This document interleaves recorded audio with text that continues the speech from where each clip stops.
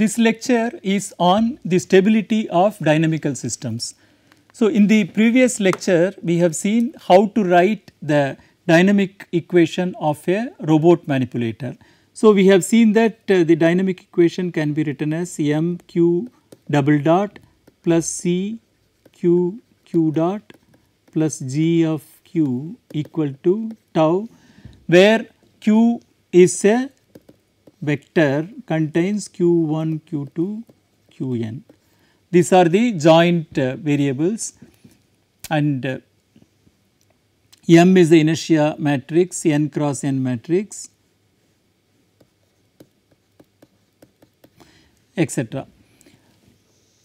Now, from this we can see that this can be written as n second order ordinary differential equation, because it contains the second derivative of q1, q2, qn. So, we get n second order ordinary differential equation, which can be converted into 2n first order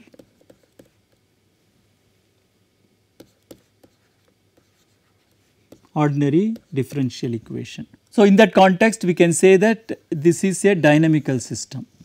So, what is a dynamical system? The definition is any first order differential equation written in this particular form is called a dynamical system.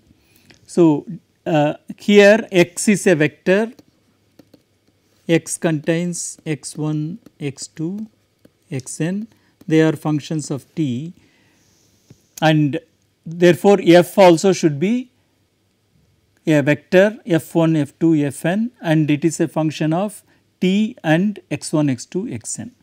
So, dynamical system containing n first order differential equation is represented by x dot equal to f of tx. So, this can be classified into various types.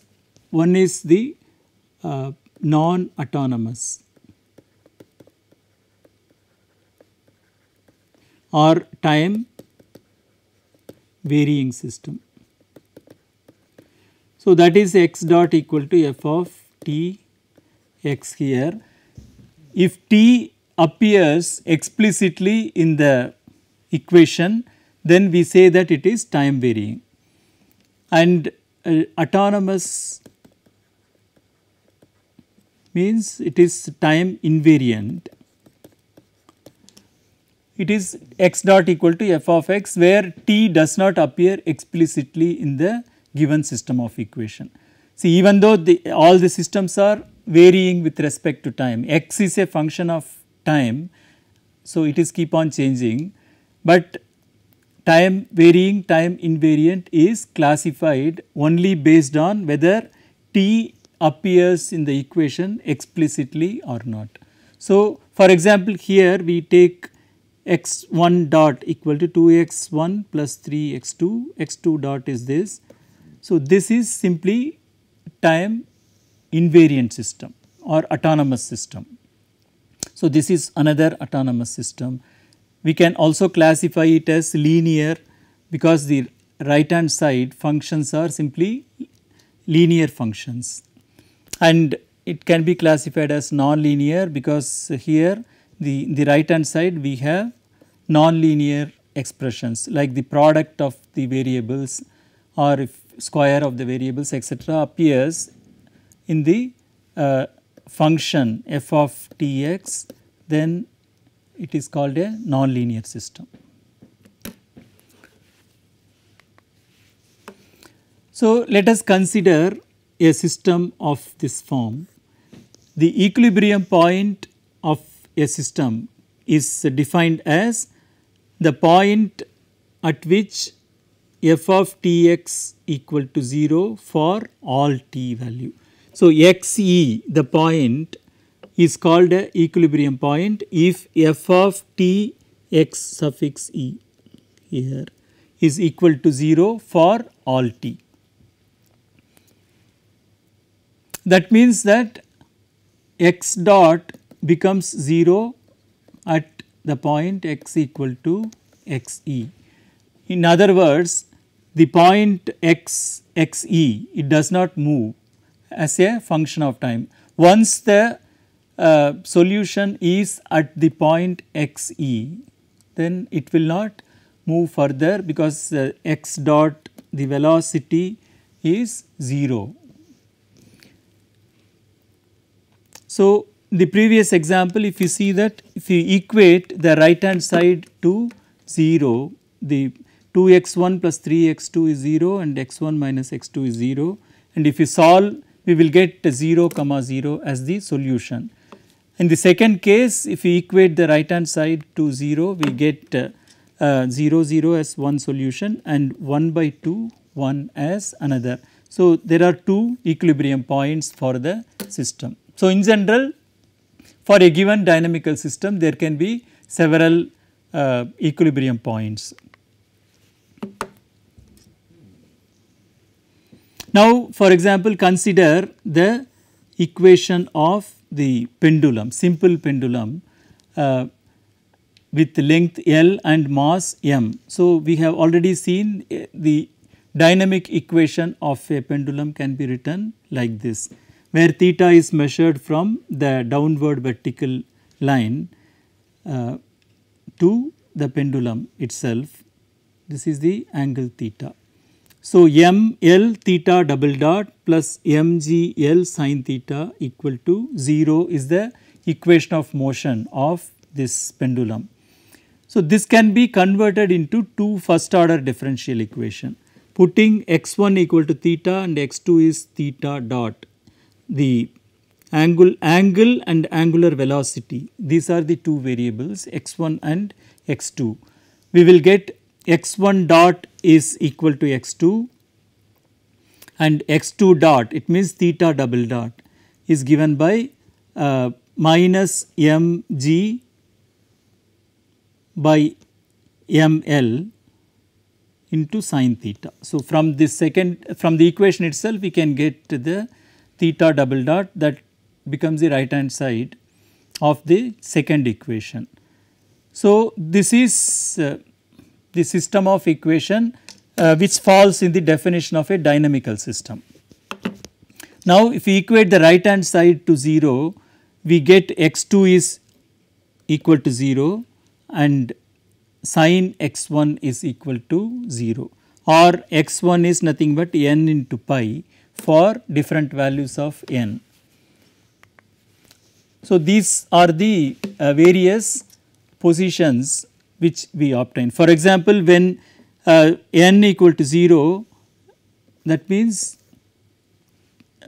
theta x1 is 0 and x2 is 0, x1 is theta, x2 is theta dot.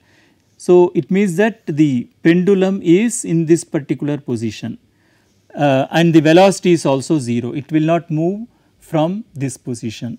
When n equal to 1, it means it is pi, theta is pi and velocity is 0. So, it means the pendulum will be moving pointing upward direction, the angle is pi here.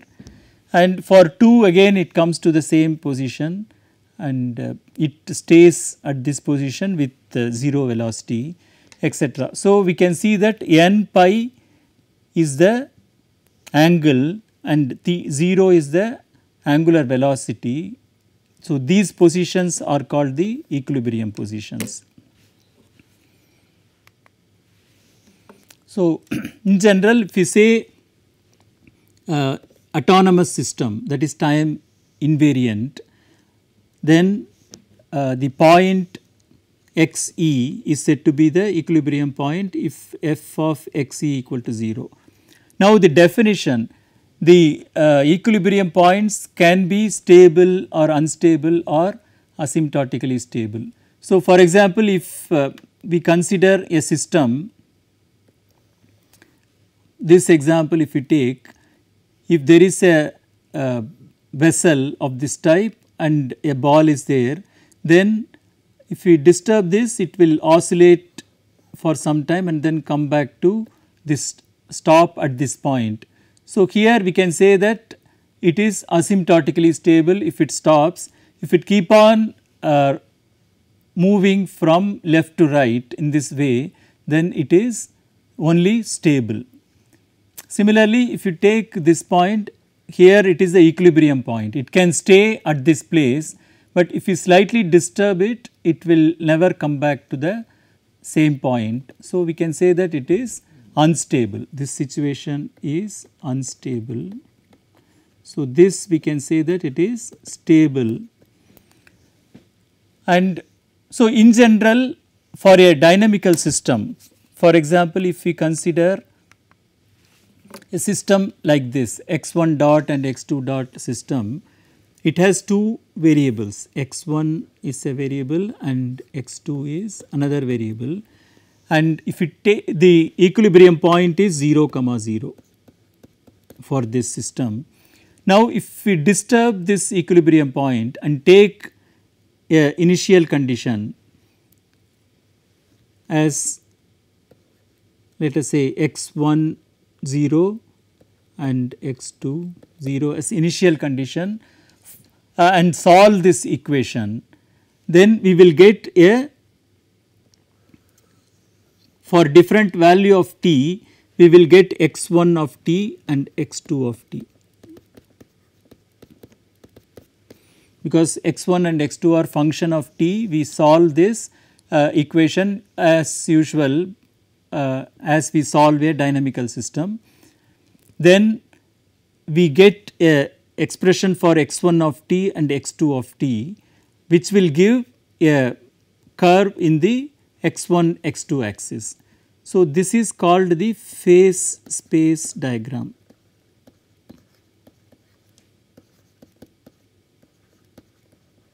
When we solve a system of a dynamical system and then plot it in the variable in the space x1 x2 space, it is called this phase space diagram. And so, if this solution is always within a bounded region for all values of t, then it is called stable. But if the solution, it comes as t tends to infinity, if it reaches if the limiting point is 0 comma 0, then that point 0 0 is called asymptotically stable. And unstable means for a given initial condition, if the solution x of t, it goes away to infinity, then it is called unstable situation. So, for a given dynamical system, we can easily analyze whether it is stable or unstable or asymptotically stable by using various techniques. So, in this lecture, we will not analyze or show all the procedures for finding the stability of the system, but we will concentrate on only one type of procedure, that is called the Lyapunov theory. So, here the definition of the stability is the equilibrium point xe is said to be stable if for any epsilon there exists a delta such that if we take a initial condition x at time t naught very close to xe, that is the distance between the xe point and the initial point is less than delta, then the solution x of t for all t is at a epsilon distance from xe. So, the meaning is, if you take a equilibrium point xe, then if epsilon is given, a radius epsilon is given, center is the equilibrium point and radius of the circle is epsilon, then we can find a delta. So, we can find another circle around this equilibrium point with delta radius such that whenever we take a initial condition within this delta circle and solve the system of equation, we get the solution always inside the epsilon circle. X of t minus xe, its modulus, the distance between the point xt and xe is less than epsilon. So, it is always inside this. It means that the solution will not go away from the equilibrium point for any time t. It is called asymptotically stable if it is stable, that previous definition. In addition to that, if limit t tends to infinity of xt, it approaches the point, the limiting point is xe, and it is unstable if it goes away from the equilibrium point xe. That is, the distance between xt and xe keep on increasing as t increases, and then it is called unstable. So, now we will come to the Lyapunov method. We consider the autonomous system, the time invariant system, and we assume that f of 0 equal to 0. That means 0 x equal to 0 is the equilibrium point. So, to analyze whether the equilibrium point is stable or unstable or asymptotically stable, we use this following theorem. The Lyapunov function. What is a Lyapunov function? It is a function, v is a function of the variables x1, x2, xn, where because we know that x is a vector in the dynamical system containing x1, x2, xn. So, v is a function of x1, x2, xn and its partial derivative, that is del v by del xi for all I, they are all continuous functions, and it satisfies the positive definite condition, that is at 0, v at 0, 0 etc. 0, the value is 0, it is a real valued function. First thing is x is a vector, but v of x is a real value. So, v of 0 is 0 and v of any other point x1, x2, xn, it is positive whenever it is not the origin.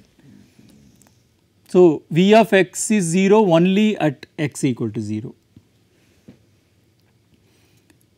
So, this may be for all value of x, or it may be for a neighborhood of the point 0, that is in a circle of radius k, if this property is there, then also we can take that function.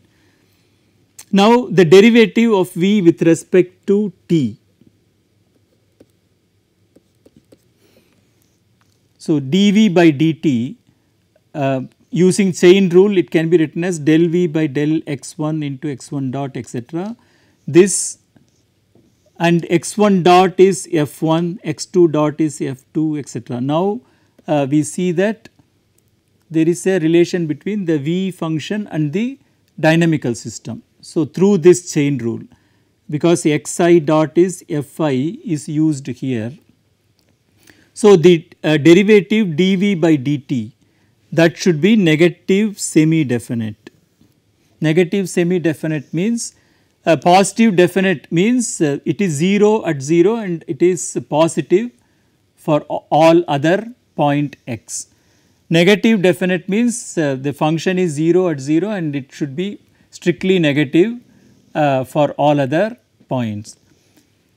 Negative semi-definite means it should be 0 at the point 0 and it is less than or equal to 0 for all other points. So, when x is not equal to 0, the function v dot x may be 0 also for some non-zero points. So, such a function is called a Lyapunov function. If you are able to find this type of function, that function is called a Lyapunov function. So, the theorem says that if a Lyapunov function exists, then the state the equilibrium point x equal to 0 is stable. This is given here. In other words, the trivial solution x equal to 0, the equilibrium point x equal to 0 is stable. The point x equal to 0 is called a trivial solution because it directly satisfies the given equation. If I put x equal to 0, it satisfies both sides. The derivative and f of 0 is 0. So, x equal to 0 is the trivial solution for the system. Now, if the condition 2, if the condition is replaced, this condition is replaced by negative definite. Instead of negative semi definite, if you write negative definite, it means dv by dt is strictly negative, less than 0 whenever x is not equal to 0, then the system is asymptotically stable. So, these statements is very useful in analyzing various problems. For example, here if you consider a dynamical system of this form m L square theta double dot plus mg L sin theta plus b theta dot equal to 0. So, this is also the equation of a simple pendulum, but here the friction, air friction etc., the damping term is taken into account. It is written as b theta dot for some constant b. So, it is a rough mathematical model of a damped pendulum, simple pendulum. So, this is converted into two first order equation, x1 equal to theta, x2 equal to theta dot. So, we can easily see that x1 dot is x2, x2 dot is this, and if you equate the right hand side to 0, we get 0, 0 is the equilibrium point, because first we put x2 equal to 0, then we get sin x1 equal to 0. So, x 0, 0 is a equilibrium point. So, now if you put a particular value for m and L, these are constant, then we get a simple equation like this, and so see here in addition to 0, 0 there are several other equilibrium points, but we restrict ourselves to 0, 0 only, that is 0, 0. As we have already seen, we can have pi comma 0, 2 pi comma 0, all of them are equilibrium point, but in a neighborhood, let us say a small radius less than pi, if we take, in that neighborhood we can get a Lyapunov function like this. So, if you consider, because according to the previous theorem, if you are able to find a Lyapunov function satisfying the properties, it is stable, asymptotically stable, etc.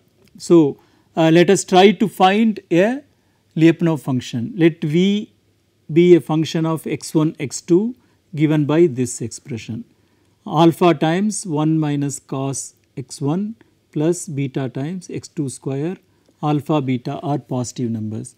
So, it is a positive definite function provided x1 is a small value, okay. It should not be equal to this thing pi, here we have seen that. So, if you take x1 less than pi by 2, so if x1 is pi by 2, obviously 1 minus 1 is 0, we do not want such situation. It should be always positive, because v should be a positive definite function. So, both the terms should be a positive value. So, if x1 modulus of x1 is less than pi by 2, if you take any value in that neighborhood of 0, 0, a radius of less than pi by 2, we get always the value of v to be strictly greater than 0. And if you differentiate with respect to t, we get the second term alpha times cos x, we get the derivative is sin x1 into dx1 by dt, that is x2. Here 2 times beta x2 into x2 dot, x2 dot is given by this. So, now if you collect the terms, finally we get this expression x2 into sin x1 of this quantity multiplied by alpha times, this is a different, minus 2 beta times b x2 square. So, now if we select this term alpha, because alpha and beta we can easily select to be two positive values. So, if alpha equal to 2 beta, this term is becoming 0 and the term second term is always negative value. Okay. So, we get v dot is less than or equal to 0. Now, if x2 is 0, x2 dot is also 0. If x2 equal to 0, x2 dot will be equal to 0. So, that will automatically imply that sin x1 is 0, that will imply x1 is also equal to 0. So, v dot is strictly less than 0. We will get v dot is equal to 0 only when x1 and x2 both are equal to 0, and v dot is strictly less than 0 if we take alpha equal to 2 beta and beta greater than 0 and x2 is not equal to 0. So, it implies that the system is asymptotically stable. The damped pendulum is asymptotically stable. In other words, the oscillation will finally stop to the point 0 0 as t becomes larger and larger. So, that is the meaning of physical meaning of this expression. So, similarly we consider the controlled damped pendulum. So, we have a pendulum. In the previous example this tau is not there, it was 0, but here we have the torque applied at this joint. So, with this torque as well as with the force of gravity, the pendulum is moving. So, we can consider this as a single arm robot manipulator, one arm manipulator. There is only one link here, one joint. So, this is the dynamic equation of the one arm manipulator, or we can also call it as controlled pendulum. Now, converting it into the two first order differential equation, x1 dot is x2, x2 dot is as usual x1 means theta, x2 means theta dot. We get this expression, and for this constant value we get this. Now, the question is how to find this torque, because torque is not given to us and there is no equilibrium point also here, because we do not know what is tau. We want to find a control for a specific problem. So, what is that specific problem? If tau is not there, then automatically the equilibrium point is 0, 0 or n pi, 0 etc. But if tau is there, we can fix a target. For example, let us assume that we want to stop the pendulum in this particular position, that is the pendulum angle should be 45 degrees pi by 4 and the velocity should be 0. So, we want to stop the pendulum or the single arm manipulator at this particular position. So, it becomes the equilibrium point in that case, because what is equilibrium point? A point where the system stops with 0 velocity, it never moves afterwards. So, the pi by 4 is the angle and then 0 is the velocity, means we want to stop the pendulum at this position. For that, what should be the torque applied on the pendulum to fix it constantly at this position? So, now we can calculate the error. If x of t is the desired, if the current position when the pendulum is moving and x desired is this position, we want to stop it here, then the error at any time t is x of t minus x desired, this vector. So, now if you differentiate with respect to t, x of t is x dot, yes. Now we can get because there are two components for this vector x, we call the first component as x1 minus x1 desired is this, and second component is x2 minus x2 desired is 0. So, it is simply x2 itself. So, we get the equation E1 dot equal to E2 from the previous thing, and E2 dot is given by this one. Now, how to find the torque? We want to get E1 equal to 0 and E2 equal to 0, that is our aim. So, that means 0 0 is the equilibrium point for this system we want to find. So, what is the suitable control or what is the suitable torque to be applied? For that, let us assume a Lyapunov function.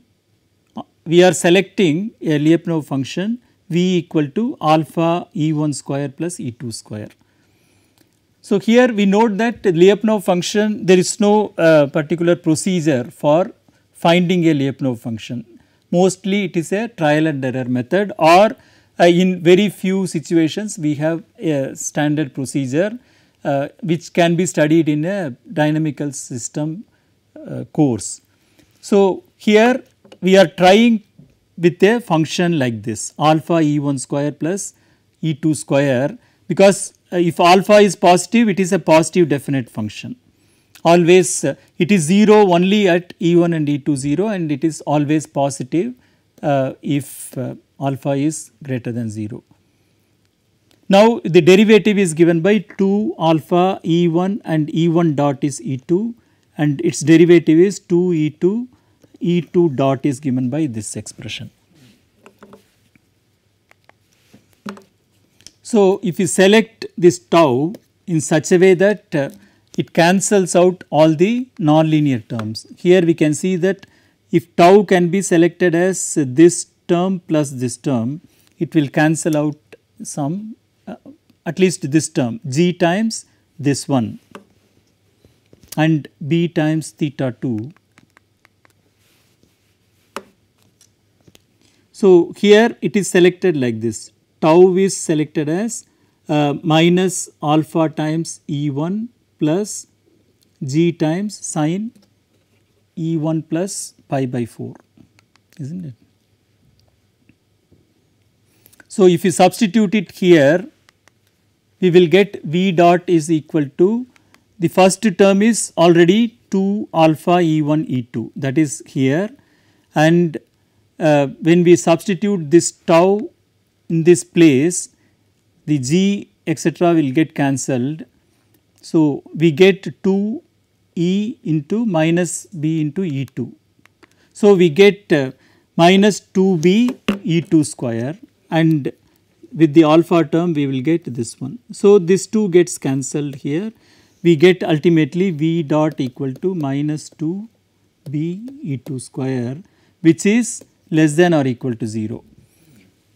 Now, we can easily note that if E2 is equal to 0, it automatically implies that E2 dot is 0, and from the equation we get E1 is also equal to 0. So, V dot will be 0 only at 0 comma 0, and it is always negative if E2 is non-zero. So, if E2 is non-zero, automatically E1 is also non-zero because of the proof as given here. So, this shows that the selection of the torque using this formula will make the system asymptotically stable, or in other words, it will make the pendulum or the one arm manipulator to stop at a desired position as given in the goal here. That is, we want to stop it at this 45 degree with 0 velocity. So, that can be achieved by giving this much of torque to the pendulum.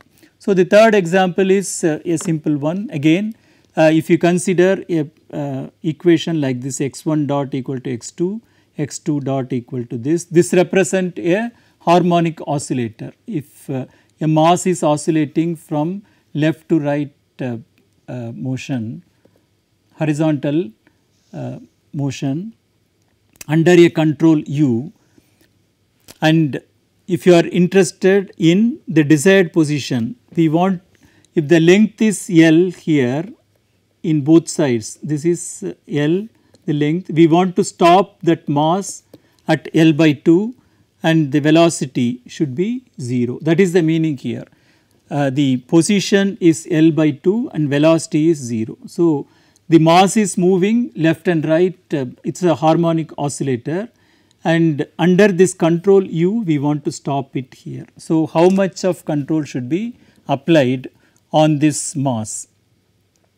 So, we can write the equation to be, the error is actual value minus desired value. So, E2, the error 2 is actual value x2, desired value is 0. So, this is the error, and if you differentiate the error term, we get the differential equation in terms of the error like this, and if you select this control u in this particular manner as k1 E1 minus L E2 plus alpha times L by 2.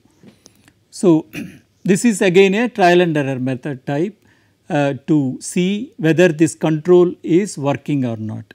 So, if you substitute this control in this equation, we get E1 dot is equal to E2, E2 dot is given by this, and now this is a dynamical system, there is no, the control is already substituted. So, it becomes only in terms of E1 and E2.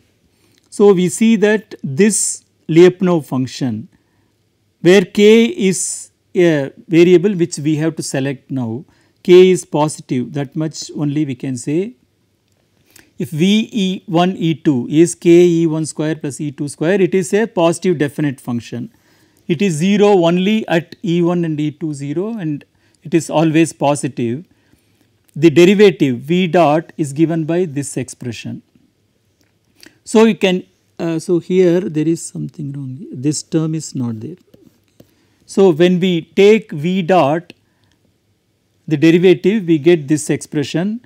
So, we get 2L E2 square from this expression, L E2 square. So, 2L E2 square is this, and E1 E2 we get 2k as one coefficient and minus 2k, this is k1 because u is k1 times. So, minus 2k1 is this and minus 2 alpha is this 2 E1 E2 E1 alpha, this term is there, and then product 2 E2, here E2, 2 beta times E2, this bracket is up to this. So, now we see that if you select this 2 times k minus k1 minus alpha equal to 0, if you make this particular term to be 0, this whole thing goes, we get only minus 2L E2 square and here minus 2 beta E2 square. So, it is negative definite. We can see that if you put E2 equal to 0, E1 is automatically equal to 0.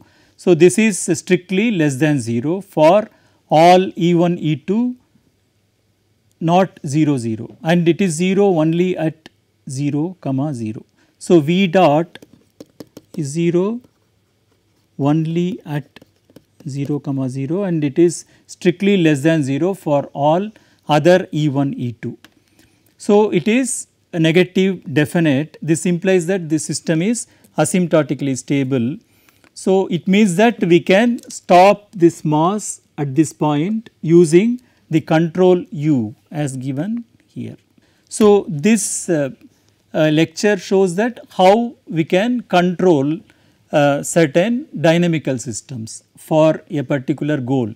If you fix a goal, the Lyapunov theory can be used for controlling a robot manipulator to perform a particular work.